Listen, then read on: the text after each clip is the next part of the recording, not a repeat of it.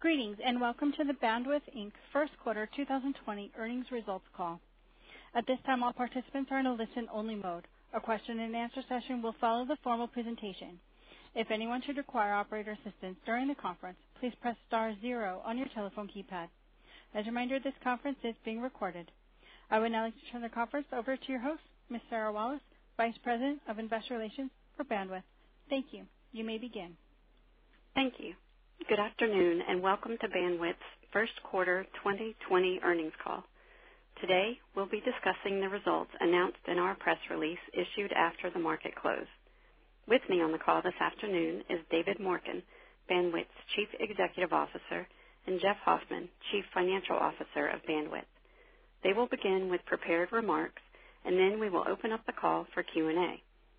During the call, we will make statements related to our business that may be considered forward-looking, including statements concerning our financial guidance for the second fiscal quarter and full year of 2020, and to the extent provided, future periods, our plans to execute on our growth strategy, our ability to maintain existing and acquire new customers, and other statements regarding our plans and prospects.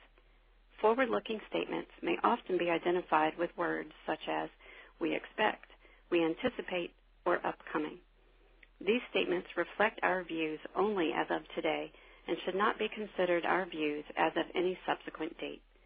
We undertake no obligation to update or revise these forward-looking statements. Forward-looking statements are not promises or guarantees of future performance and are subject to a variety of risks and uncertainties that could cause the actual results to differ materially from our expectations. For a discussion of material risks and other important factors that could affect our actual results, please refer to those contained in our 10-K filing on February 21st, 2020, as updated by other SEC filings, all of which are available on the Investor Relations section of our website at bandwidth.com and on the SEC's website at sec.gov.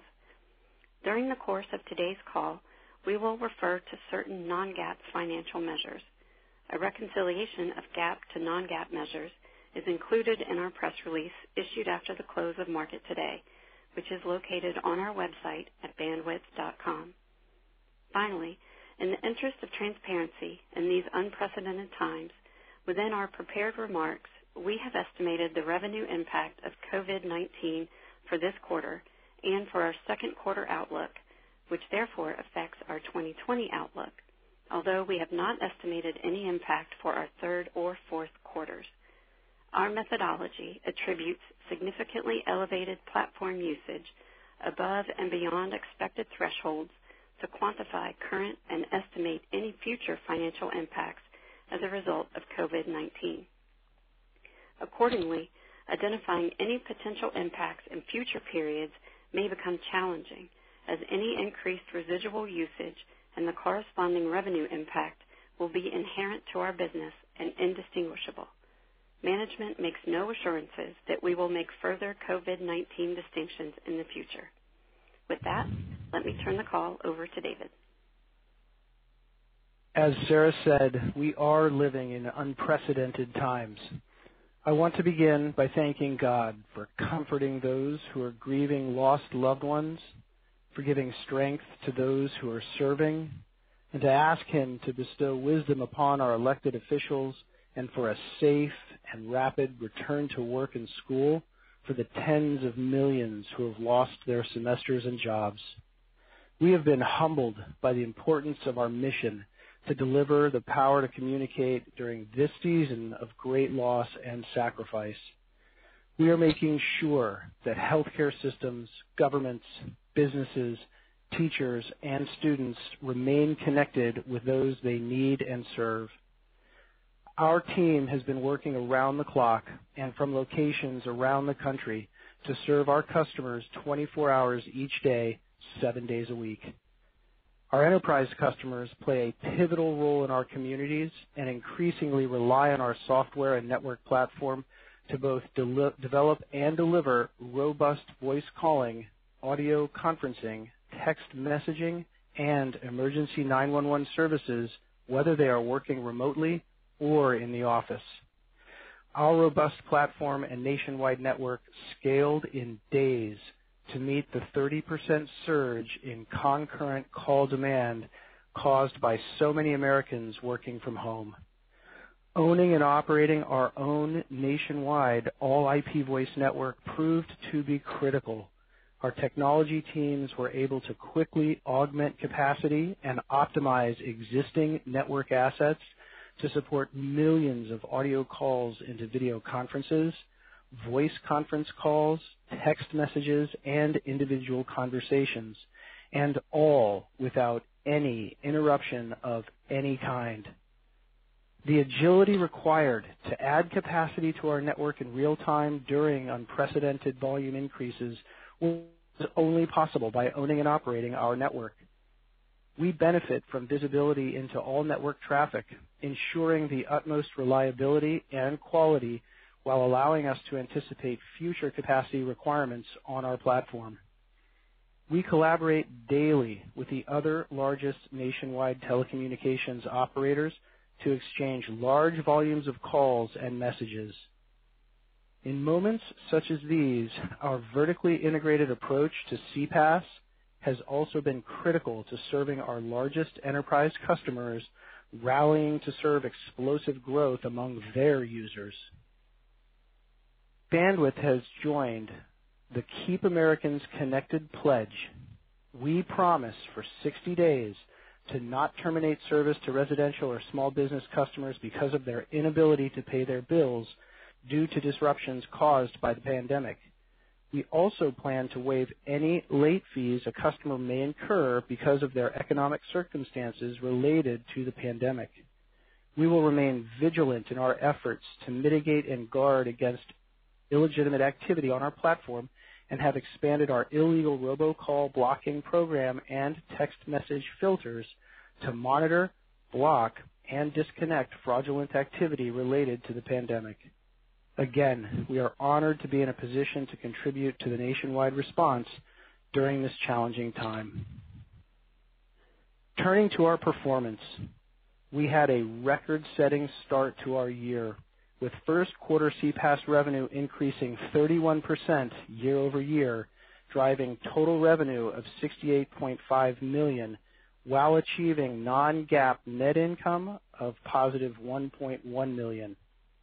The acceleration in our CPaaS revenue was driven by the fundamental strength of our business and by our ability to serve the increased demand from the customers who offer UCaaS services and meeting solutions that are keeping Americans connected. The CPaaS revenue acceleration attributable to our fundamental business drivers is best characterized as broad-based growth across all our services, driven by continued enterprise migration to the cloud.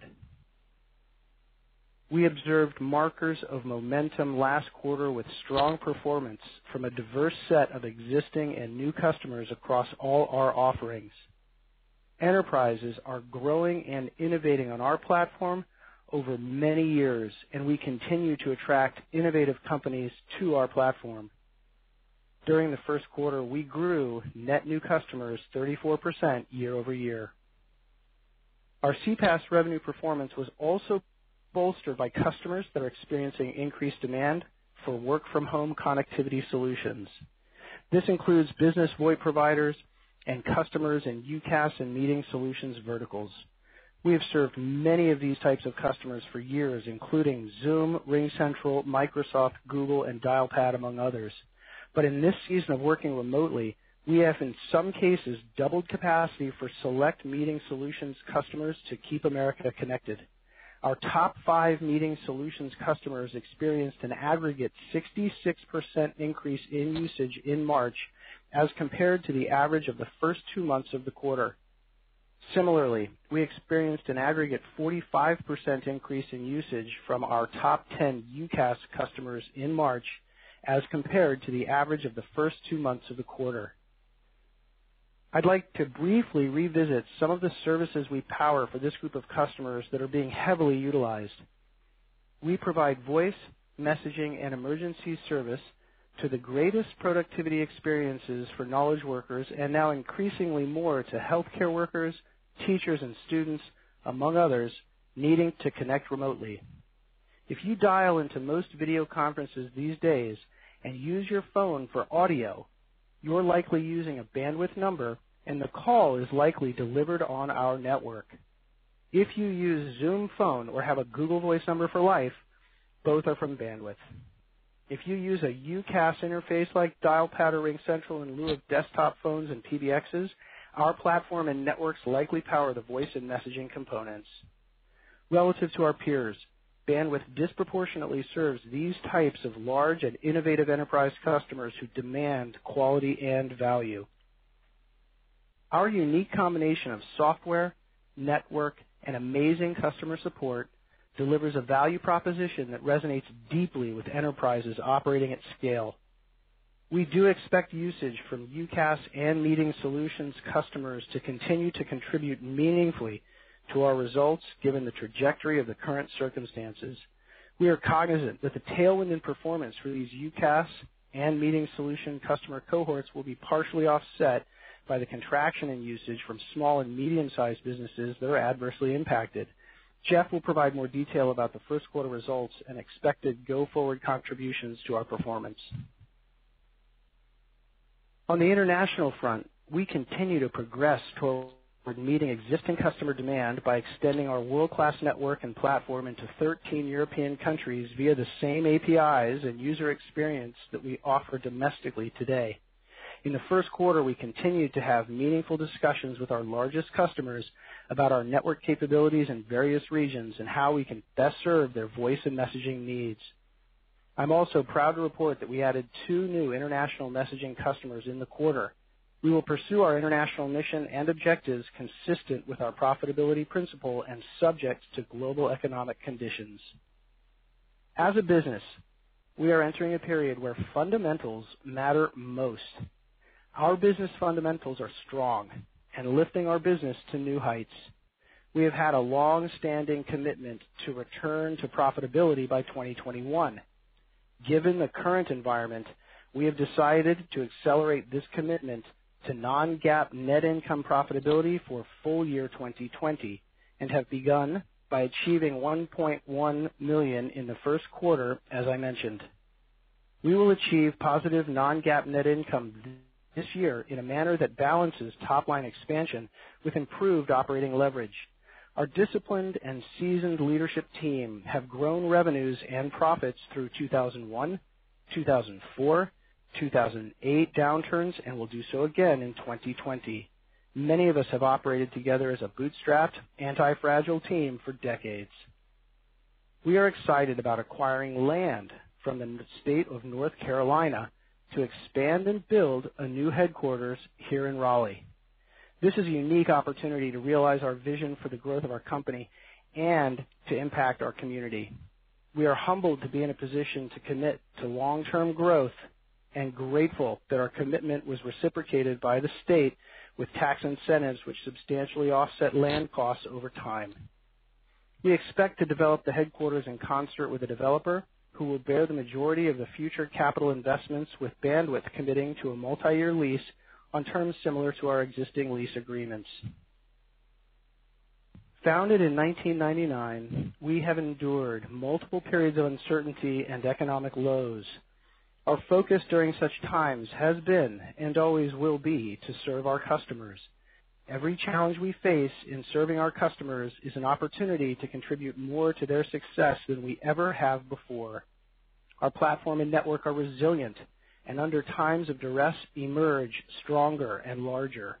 Our team is operating at the highest level, serving each other first and our customers always. We will emerge from this challenge with increased network capacity and redundancy, strengthened partnerships, innovative teams, and loyal customers, some hopefully for life. The passion and perseverance of our people embody all that is anti-fragile. In summary, we are humbled that our mission at Bandwidth is vital and proud of our team for its execution. I want to end especially by thanking our world-class technology and network engineering teams who have committed days, nights and weekends to do our part in keeping America connected. We are the greatest country that the world has ever seen. We will emerge from this season with many lessons learned, more resilient to threats, and more capable of providing opportunities for our future generations. With that, let me turn it over to Jeff. Thank you, David, and good afternoon to everyone on the call. Our business is off to a very strong start in 2020, and we exceeded the high end of our first quarter guidance on both top and bottom lines. During the first quarter, our total revenue was $68.5 million, up 29% year over year and $4.8 million above the high end of our guidance range. Within total revenue, first quarter 2020 CPaaS revenue was $59.1 million, up 31% year over year and $3.4 million above the high end of our guidance range. As David touched on earlier, the outperformance in CPaaS revenue was driven by two key factors. First, broad-based growth across all of our products as our customers grow their businesses and innovate on our platform. The fundamental strength in our business drove approximately $1.6 million of CPaaS revenue outperformance in the quarter. This broad-based growth includes the ongoing momentum from the previously discussed strategic customer cohort of communication service providers whose migration progress remains on track. The second factor driving our outperformance was the increased usage driven by COVID-19 related remote work requirements, resulting in an estimated $1.8 million of CPaaS revenue in the first quarter.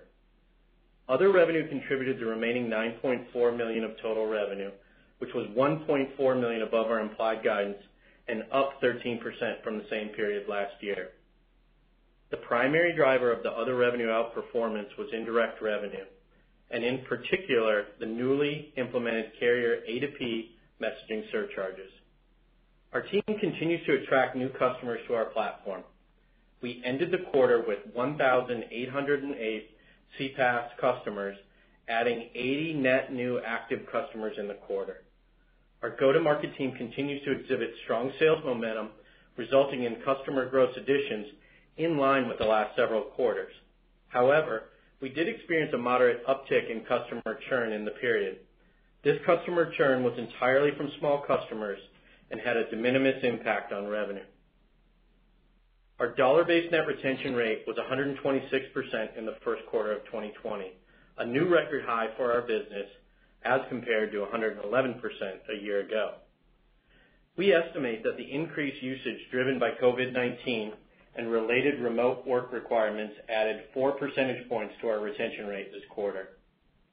Before moving on to profitability metrics, I would like to call out that I will be discussing non-GAAP results going forward.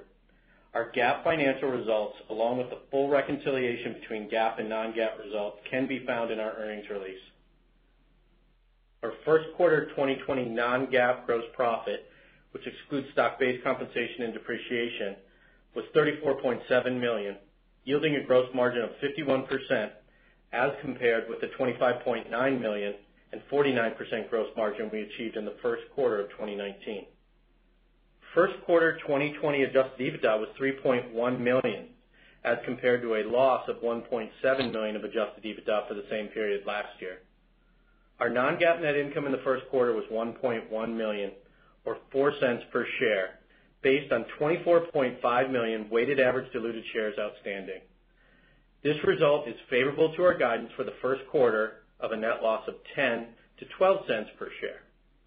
The favorable non-GAAP net income variance as compared to our guidance was largely driven by an outperformance in gross profit, which in turn was favorably impacted by the fundamental strength in our business, as well as the extensive work-from-home situation caused by the pandemic that further amplified our enterprise customers' platform usage in the quarter. During the first quarter, we utilized $7.6 million net cash in operating activities, and in total, we utilized $12 million in free cash flow, which includes $4.4 million of purchases of property and equipment, as well as capitalized software development costs for internal use. In light of the current macroeconomic uncertainty, I want to highlight our company's strong liquidity position. As of March 31st, 2020, Bandwidth had cash and equivalents plus restricted cash of $518 million, which was bolstered by the convertible note we executed earlier this year in late February. In addition, we possess a $25 million line of credit that remains untapped.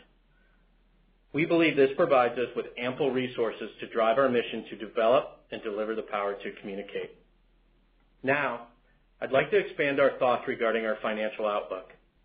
We are raising our 2020 annual CPaaS revenue guidance and accelerating our commitment to profitability based on the strength of our business fundamentals, demonstrated by our first quarter results, as well as the visibility into heightened usage levels continuing in the second quarter to connect people during a time of physical distancing and widespread work-from-home dynamic as a result of COVID-19.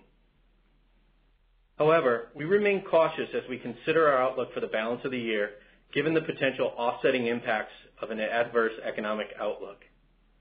In terms of CPaaS revenue, we have raised our full year 2020 guidance to be in the range of $246.8 million to $248.3 million, or up 25% at the midpoint of the range, and includes approximately $5 million of estimated usage benefit in the first half of the year related to unprecedented and essential demand for our services as a result of COVID-19.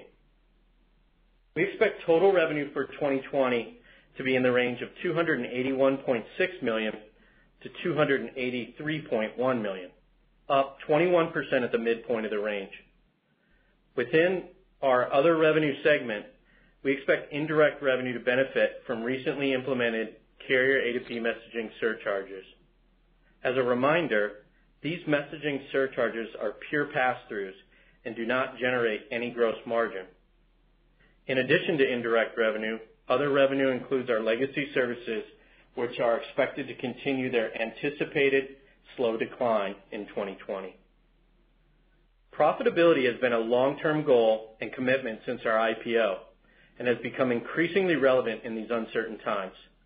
Accordingly, we are accelerating our effort towards profitability and expect to get to positive non-GAAP net income this year. Our pathway to profitability was accelerated due to our top-line growth and desire to optimize spend in response to the current macroeconomic environment. We will balance our accelerated commitment to profitability with continued investment in sales and marketing, as well as R&D, to take advantage of the large and growing long-term market opportunity.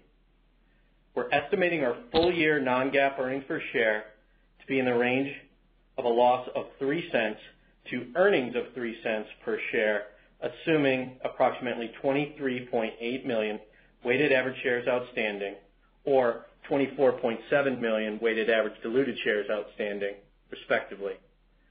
Turning to our guidance for the second quarter of 2020, we expect CPaaS revenue to be in the range of $61.5 million to $62 million, or up 29% year over year at the midpoint of the range. This contributes to our total revenue guidance of $70.2 million to $70.7 million.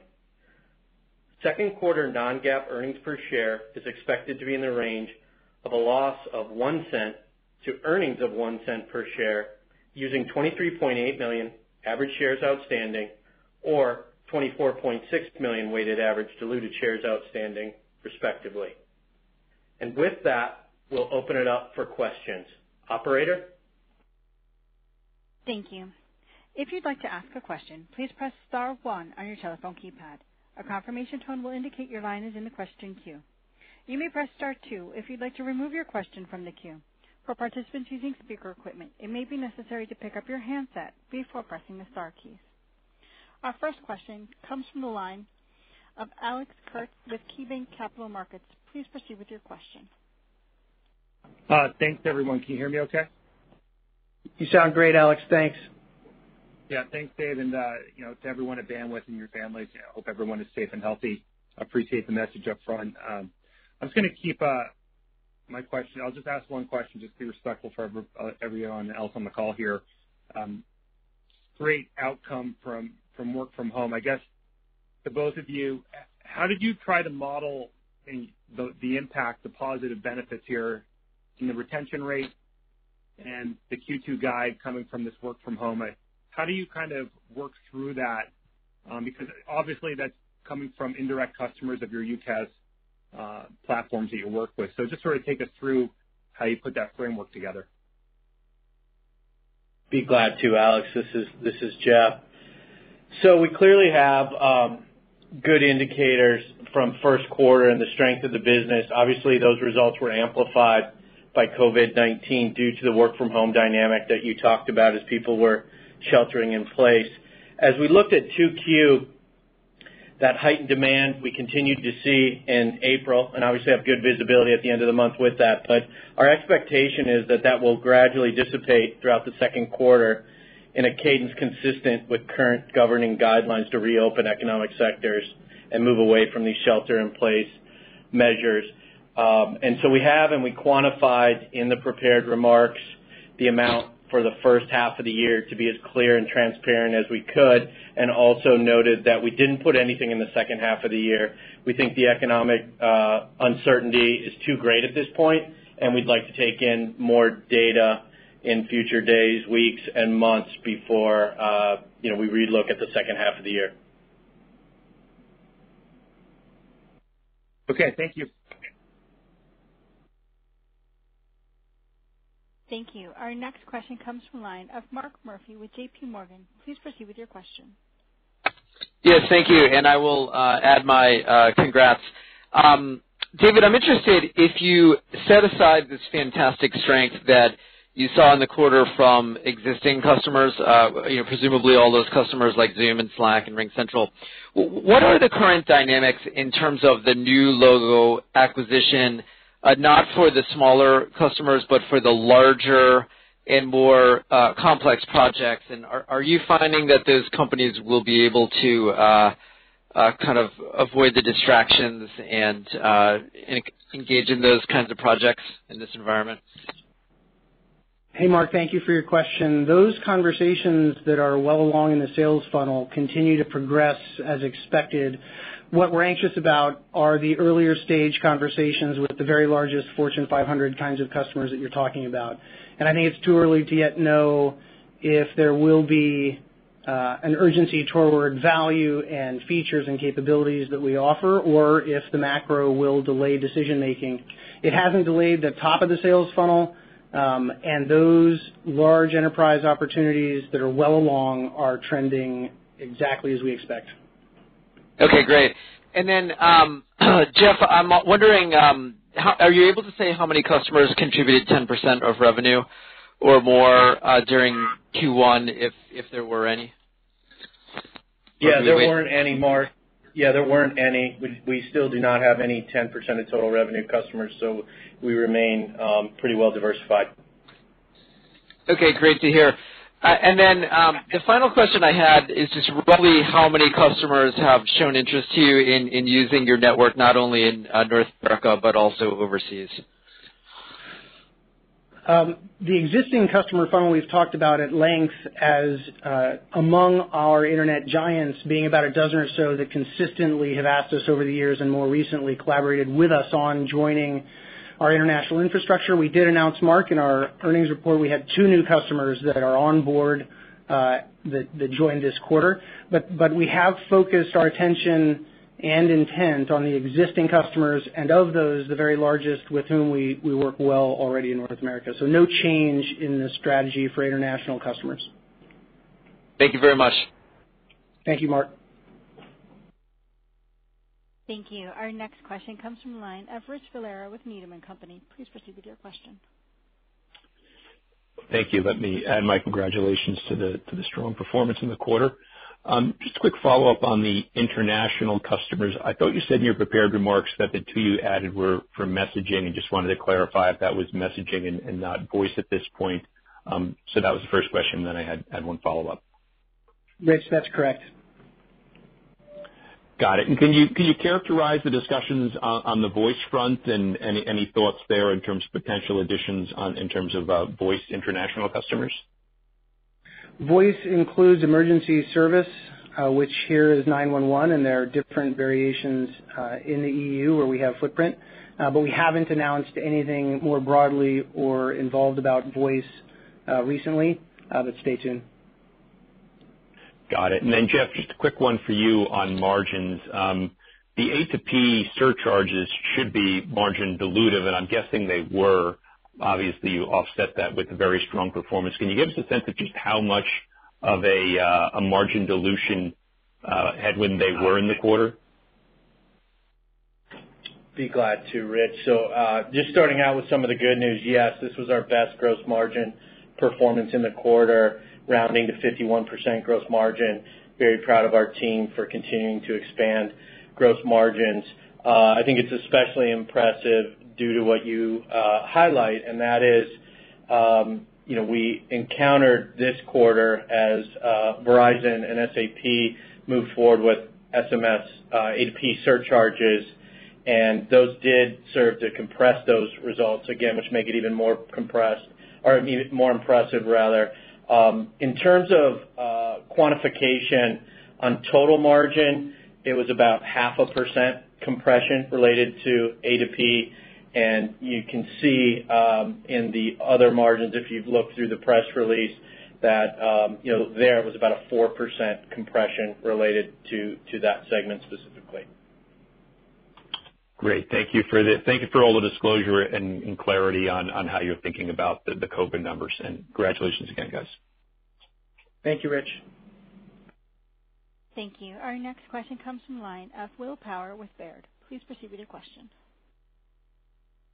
Okay, great. I guess a couple of questions for you. I guess I wonder, Jeff, if you could provide perhaps any further, qualitative or quantitative thoughts on how you're thinking about, second half economic impacts, and maybe just, thinking through, any further numbers around what you're seeing on the bad debt front,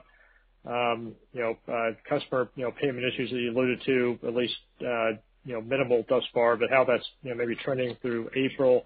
And any kind of thoughts around your exposure to the broader travel, hospitality, and retail industries in particular? Glad to, Will. So I'd start by saying there's probably been never a more challenging time for us to predict a back half of the year due to all the economic uncertainty. That being said, you can see we've had a lot of success in the first quarter and second quarter. We've rolled the strength from first quarter results and in our guide implicitly in second quarter. And so that's flowing into the back half of the year. But, we've taken, as we said in our prepared remarks, a cautious approach to doing the second half because there's a lot of variables that I think we can all appreciate that are outside of our control that could influence the economy and our customers. So that's how we got to sort of second half results. In terms of bad debt, David highlighted that we are part of Keep America Connected pledge, where we're promising not to disconnect or terminate service with small business customers, and we'll waive any late fees there. We have had a number of customers take advantage of that, but it does not amount to a material number within our bad debt or accounts receivable. And then third, I think, was exposure related to hospitality and those things. Our business is not built up that way. Hospitality, travel, ride hailing, what have you. We have very limited, if any, exposure to there. That being said, we do have some consumer-oriented businesses that would include also job search platforms, point-of-sale solutions that appear to have some negative impact in there. But I would characterize these as relatively small pockets of weakness, and they are far overshadowed by the benefits of other uses that we've seen and as demonstrated in the first quarter results. Okay, and if I can slip in a second one, you've got a nice, balance of cash on the books, which is, needless to say, great in this environment, but probably more than you have to have. So I wonder just how you're thinking strategically about the use of that cash. Are there things you're already looking at? Is this environment maybe creating some additional M&A opportunities, or do you wait to get through this environment first?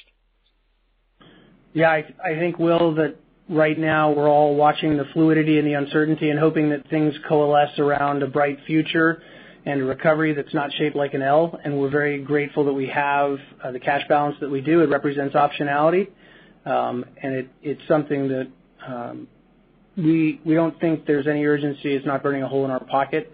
We're a team over the course of 20 years that's done one acquisition, so primarily builders, but we are opportunistic and we'll be looking for the right opportunity if there's yield and strategic combination with our core strategy. But there's no urgency, and we're, again, very fortunate and grateful that we have it on our balance sheet. Great. Thank you all. Thank you, Will. Thank you. Our next question comes from the line of Pat Walravens with JMP Group. Please proceed with your question. Oh, great. Thank you. And let me add my congratulations and best wishes to you and your loved ones. Thank you, Pat. I have two questions. Yeah, one for Jeff and one for Dave. So for Jeff, so if I heard you right, net expansion went from 113% last quarter to 126% this quarter, and 4% of that came from COVID-19. What drove the other 9%? So most of that would come from just the fundamental strength in the business and a number of customers that are doing very well and expanding their platform usage.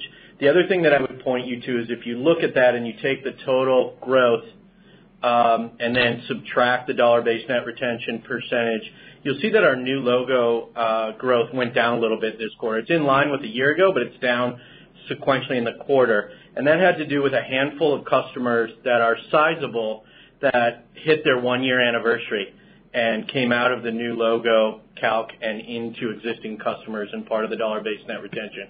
So it was really that 1-2 punch sort of that produced the great result for us, even if you do normalize for the COVID impact. Okay, great. Thank you. And then, Dave, when I do one of these video meetings, when I launch it, at the beginning I get three choices. You know, number one, do I want to use computer audio? Number two, do I want to dial this 800 number? Number three, do I want the vendor to call me? My understanding is number two and number three is what you guys would power. What I'm curious about is, in a rough ballpark, how often are people picking number two or number three? So if you've been on these conference calls, you are seeing what we are seeing, and as users of these conferences, what I don't have in our log of calls is how many video participants there were on any one of the conferences that we supported or powered. So we've got very clear vision into the audio component. So my answer is actually more informed by our own business experience than it is any particular log file. Historically, what we've seen is when you have a conference of 5 people or more, someone's in the car, someone's outside of a place with video, and they're calling in. I don't think there's any significant change to that ratio through this season. In fact, there's been some video fatigue, and perhaps folks are choosing audio only more. What we did see initially was a spike, but then a significant continued high use from the work from home dynamic. And so what hasn't happened, Pat, is large abandonment of the audio channels through this video season, even though Wi-Fi is obviously supporting a lot of video. And so it remains a very robust and healthy dynamic for us in that customer base. Great. I mean, that's personally, I can't take any more Zooms. It's 7 days is too much. So I'm starting to just dial in more. I'm going back to old school, but that's really helpful. Yeah. Thank you. Okay, well, thank you. Thank you. Our next question comes from the line of Meta Marshall with Morken Stanley. Please proceed with your question. Great. Thanks, guys. I know you made some investments last year to kind of improve the margins of conferencing, and just wanted to get a sense of, are the conferencing lines in general margin accretive or dilutive, understanding that you're getting a lot more usage across the platform in general, which is helping margins.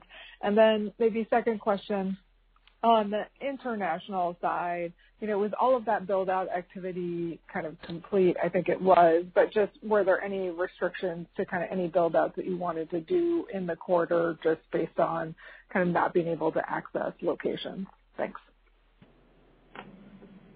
Hi, Meta. This is Jeff. I'll take the first one and then let David take the question on international. So, yes, we have, over the last year plus, been investing heavily in our toll-free platform, and it's paid dividends for us, and it's been part of our margin expansion throughout that time as we've gone, as we're now in a yield period and getting benefit from that investment. Overall, toll-free as one of our voice products is kind of in line with our general averages on voice. We've said before today messaging is a little bit higher than voice on this, but toll-free is great business, both top line and gross margin for us. And on your, did you have a follow-up on that, Mita, before I answer your international question? No, that's helpful. That's helpful. You bet. You're right. We built out the physical infrastructure in London and Frankfurt that supports the voice entry into the UK and the EU. But there's no question that the lockdowns and travel restrictions prevent us from doing many of the meetings with regulators and other participating carriers with whom we interconnect and business development. There's no question that the lack of travel is an impact and the inability to be face-to-face at the cadence that we're used to. We've factored that into how we think about the remainder of this year in our guidance, but candidly that it has had an impact. Great. Thanks, and congrats, guys. Thanks, Mita. Thank you. Our final question today comes from the line of Catherine Trebnick with Doherty & Company. Please proceed with your question. Okay, thank you for taking the question, and congratulations on a very good quarter, and likewise, I hope you're all healthy too. So, quick one. On international, granted that you just to discuss some travel restrictions holding things up, is there any other insight you can give us or parse for us on where you expect that growth to be? Like for this quarter, can you give us a split of domestic versus international? Did you have international revenue this quarter? And when do you really, let's just say you didn't have the travel restrictions, when would you expect it to pace in? And then with it, once you're removed, do you think it would be a hockey stick or will it take a longer time? Hi, Catherine. This is Jeff. I'll take a crack at that. So today, international is not a large part of our business. It's not something that we break out explicitly. Obviously, in our Q, you'll be able to see that revenue that'll be based on where customers are billed. But I would characterize as things generally tracking to plan, and we've included the international contribution in our overall guidance, and just noting that we did raise guidance in this quarter based on the strong performance for Q1 and what we see coming up. All right, thank you. I'll save the rest for after. Thank you, Catherine. Thank you, ladies and gentlemen. This concludes our Q&A session and thus concludes our call today. We thank you for your interest and participation. You may now disconnect your lines.